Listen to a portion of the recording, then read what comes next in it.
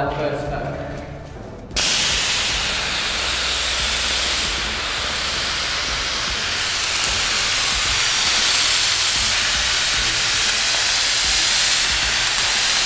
When you're applying it by the spray gun, there's all the little holes in the concrete.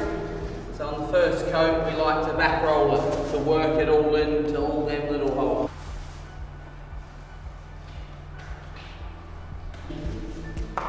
Two litres per square metre.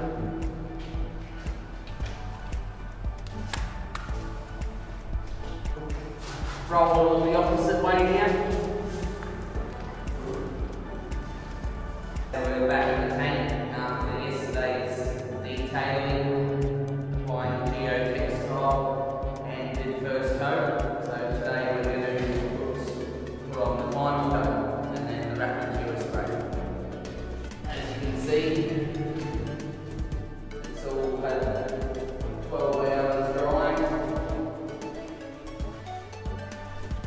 We'll do the centre pole as well. The water lines there, we like to have the product a bit higher.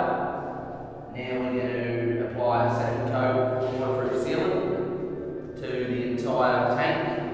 Because I'm applying it on the spray gun, I can just do a heavy coat on the floor in one. But if you were to be rolling it, you'd have to be doing 2 coats.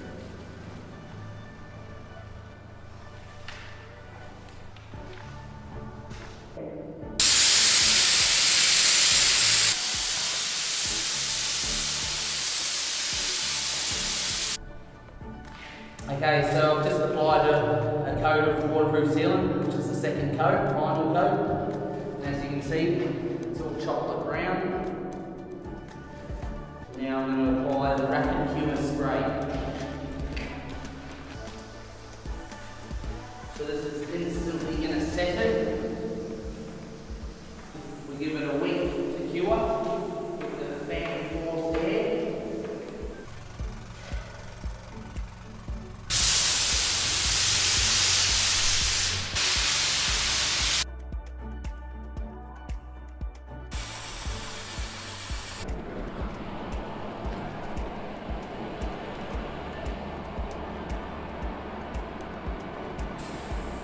With liquid rubber DIY waterproof sealant.